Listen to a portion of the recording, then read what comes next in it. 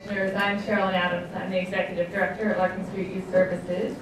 And I really can't say any better than the young people that have already spoken about the need for housing and how important it is in terms of the ability for them to have a stable place to be and to be able to really be who they are and reach their dreams and go for it.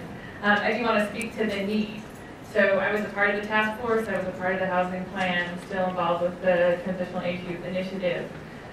We have a report here that talks about the 5,700 young people that are at risk for homelessness every year or on the streets in San Francisco between the ages of 13 and 24.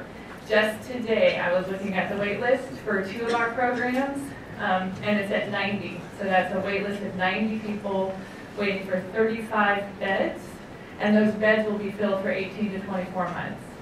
So you can do the math. That's just not enough. It has been a lot of people's work to get us to the place where there's going to be housing units online. These just begin to meet the need, as has been said. So Booker T's program, Larkin Street, the ARD, CHP, and the Edward II are really critical in order to really just make sure that a few more of the young people that are so vital to San Francisco have a place to be. So thank you for your work. Thank you for all you're doing to support the needs of the youth in San Francisco. Thank you.